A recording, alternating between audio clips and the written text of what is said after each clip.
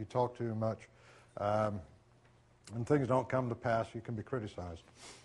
So basically, where I am now, I want to tell a story of, or present with you a vision. And this is a vision, and I'm saying a vision in a I'm not using it literally, but it's the impression that I get when I look at this culture, this pre-dynastic culture. What happened to them? Where did they go? What do they look like? And basically what we are left with is just the skeleton of a civilization. When we go to Egypt, we're looking at the bones or the skeleton of the civilization, the stones that were left behind. But what does the flesh will look like? What is the spirit? What is the spirit? And that is more subtle. And you have to be very, very quiet, and you have to listen for that. And if you do listen, you can actually hear the frequencies of those temples, as people will attest to. Teresa is here. She will attest to the fact that, yes, she heard those frequencies. Christine heard the frequencies. And they're ever present. You can, the whole country from Luxor down to Cairo with the temples and the Nile resonates at particular frequencies. And so the vision I would like to give you is, if you just close your eyes and imagine the perfect environment for you. What is that perfect environment? And we really pay homage to the elders of the American Indians and the Egyptians, the old cultures who passed down the oral tradition, and they have an attunement with nature, with Mother Earth.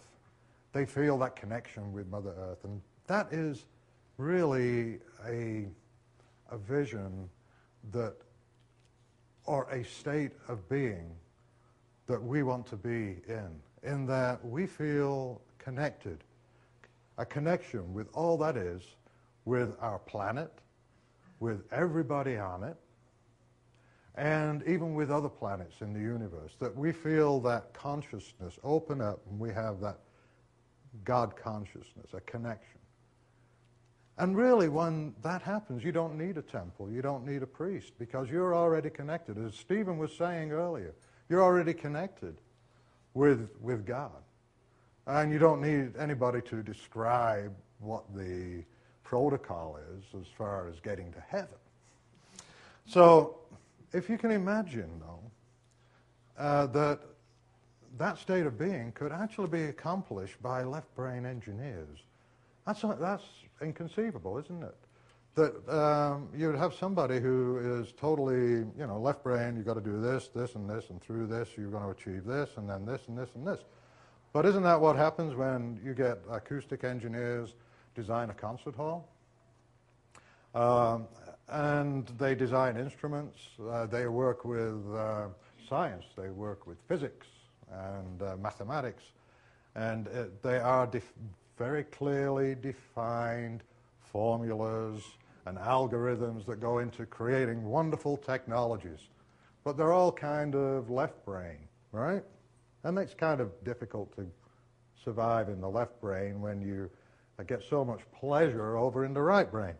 So, but if you don't have the distinction, or if both are open together and you live in both sides at the same time, that is the state of being that I actually envision the ancient Egyptians in, is that they are actually open all the time to the universe, and they achieve it with their technologies.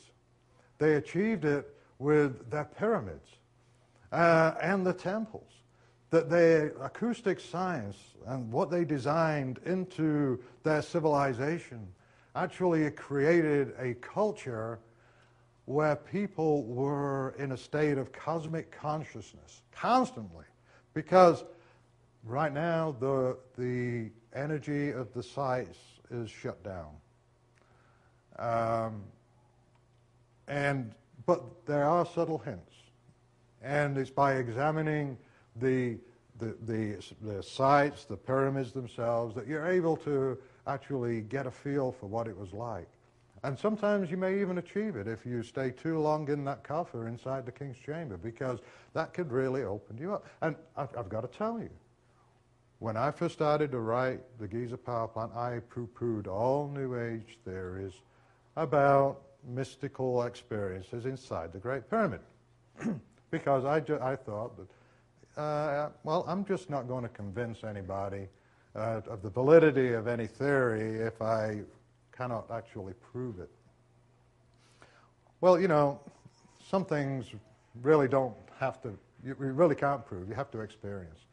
And after several trips to Egypt and several experiences where, you know, I've had odd things happen to me,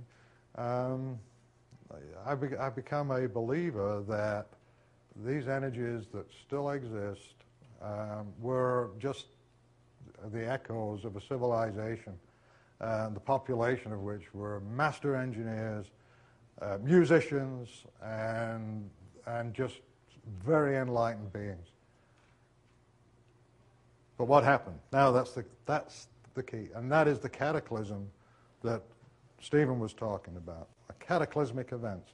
And because of the nature of the technologies that they were involved with, because what they were doing is they were driving the planet, they were driving the Earth to harmony.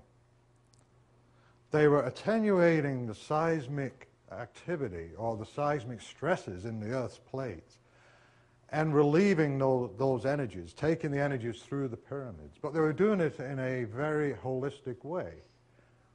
In other words, if you've been involved in a musical group or a chorus, you know that when you get a group together and you start singing, you can actually, you know, the synergy of a chorus or a musical group can build a tremendous amount of energy,